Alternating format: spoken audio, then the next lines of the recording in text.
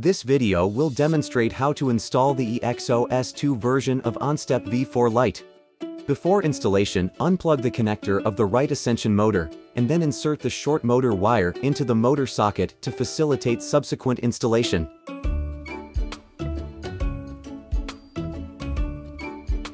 First, install the right ascension motor. Insert the synchronizing wheel onto the rotating shaft of the Equatorial mount, leaving a gap of about 2 mm between the wheel and the Equatorial mount, and tighten the wheel fixing screws with an Allen wrench.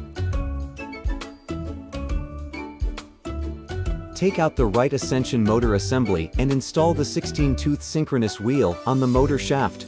There is no need to tighten the fixing screws for the time being. Then put the 160-tooth synchronous belt on the wheel.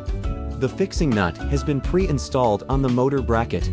Now place the motor into its mounting position. Insert the long hexagonal socket screws through the Equatorial mount fixing holes and tighten the screws.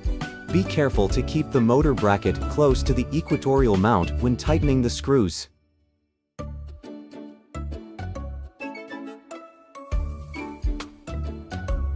After fixing the motor, fine-tune the 16-tooth synchronous wheel back and forth so that the two wheels and the belt are in the same straight line, and then tighten the 16-tooth synchronous wheel with an Allen wrench.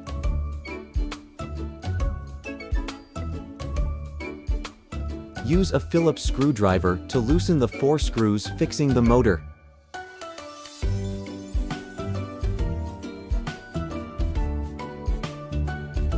Now the motor can slide up and down. Pull the motor down by hand to keep the timing belt tight, and then tighten the motor fixing screws.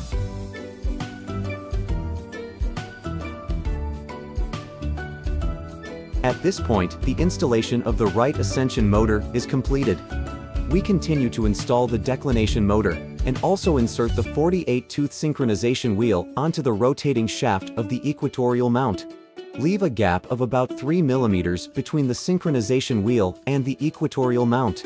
Use an Allen wrench to tighten the synchronization wheel fixing screw. Take out the declination motor assembly, slide the flathead hexagon socket screw into the notch on the front of the motor bracket, and install it into the second slot. Install the 16-tooth synchronous wheel on the motor shaft without tightening the fixing screws for the time being. Then put the 150-tooth synchronous belt on the wheel, insert the motor bracket from under the Equatorial mount.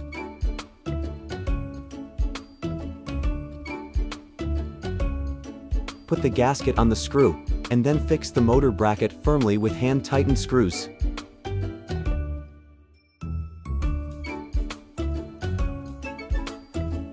The motor bracket needs to be close to the Equatorial mount.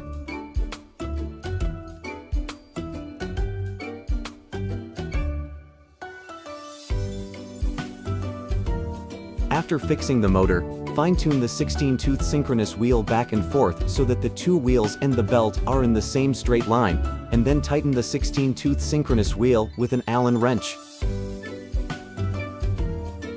Use a Phillips screwdriver to loosen the 4 screws fixing the motor.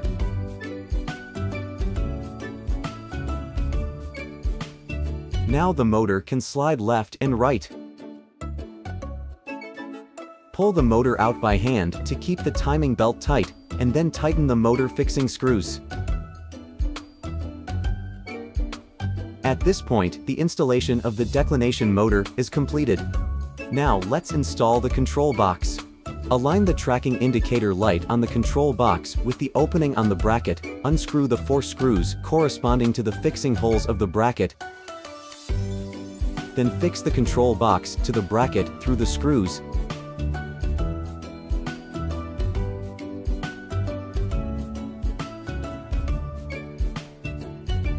Plug the 2 connectors into the control box, respectively, and organize the wiring harness.